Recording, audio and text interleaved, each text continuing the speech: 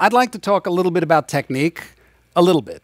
Like I say, the reason I don't usually dive very deeply into technique is because it might not be the thing for you, and I feel a little uncomfortable teaching a technique that might not be natural or organic to you. So what I prefer to talk about in the realm of technique is how to actually find within yourself the technique that feels organic and natural to you. There isn't one technique. You're going to, as you can tell, you see there's many different kinds of players, and some guys hold their picks like this, and some like that, and some vibrate notes like this, and some like this.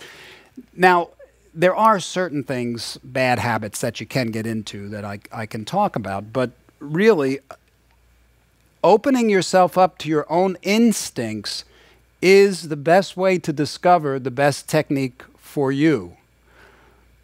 Because I can show you my technique, and you might find some inspiration in it, but you're going to be most comfortable playing your own technique. So, but there is one thing about technique that I'd like to just talk about. If hopefully will resonate with you, because I believe it's very important. Now, there's a lot of emphasis on technique, playing an instrument, and rightfully so. But really, the level of technique that you need is based on what your needs are to express yourself. Some people like a lot of technique. Some people just need a little to get their point across. Nobody's keeping score, unless you're voting in a guitar magazine. Other than that, technique is important. And I'm going to go through certain things that I went through when I was younger in developing my technique to look out for. But more important than the technique is going deeper than the technique. And I'll explain that. In any field, whether it's sports, music, business, anything, there's a period that you go through where you are focusing on building, preparing the vessel, so to speak. If you're interested in a sport, baseball, basketball, you're gonna go through a long period of time where it's nothing but hard work. It's the 10,000-hour rule, Same thing applies in business. You need to learn the ropes of business. You need to understand economics, understand your audience, understand the infrastructure of any particular business that you're in. There is never enough research you can do. You can always do more. And in the field of music, your need for technique will vary greatly depending on what it is you want to achieve. If you want to be a concert pianist or an accomplished classical guitarist, you're going to have to spend a lot of time preparing your vessel. Frankly, to be honest, music was always very natural to me, but the guitar wasn't. I'm not a natural player. I had to work really, really, really hard. I always felt, and still do, that anybody that put in the hours that I put in on the instrument would have tons more technique, ability, so to speak, than I would. I was a very slow learner, but I loved it. And that's the thing. It never feels like work when you're following your dream. When there's passion, eliminates time. Passion puts you into a timeless dimension of now, and there's no work in it. I loved every minute of those hours upon hours upon hours of preparing my technique, year after year, and still. But there comes a time in every creative person's life, and when I say creative, everybody's creative. I don't discount anybody in any field whatsoever, because anything you do, there's a creativity to it, anything. So there comes a point, though, where let's just say you've mastered the technique. You have the ability of Tiger Woods or the chops of Segovia, or you've gotten to a technical place in your playing where whatever you really want to play is virtually effortless. It just flows easily. There's no thinking. There's just confidence and command. That's what those 10,000 hours bring you. And it doesn't have to be 10,000. If you want to be a virtuoso, maybe it's 30,000 hours. I don't know. But the bottom line is there comes a point where all of a sudden something starts, it goes from feeling like you have to work at it to something that feels natural. Now, this is where you got to keep pushing, keep pushing, keep pushing. Be patient. Enjoy every little. The way that you stay patient without getting frustrated is, instead of getting mad at yourself because you're missing something, you rejoice in every little accomplishment, like I mentioned before. That keeps the momentum going, and the momentum is passion. Passion is momentum. You know, it's just that feeling of, yeah, this is just, I love this. This is great. I just like this. You know, I want to do this. I want to do this with somebody, whatever it is, you know. There's just that feeling of freedom and enthusiasm, and that's passion, really.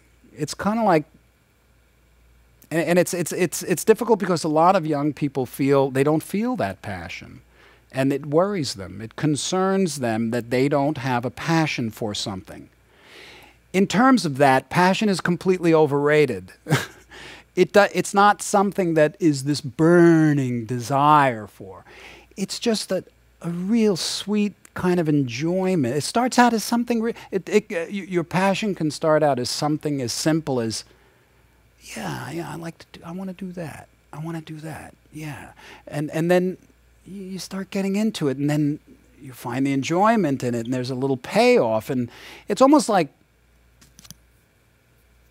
if you, okay, this is maybe a corny analogy, but if you close your eyes and you smell a rose or a flower, there's this moment, a very faint moment where there's no thought in your mind at all, only the intoxication of the fragrance, right?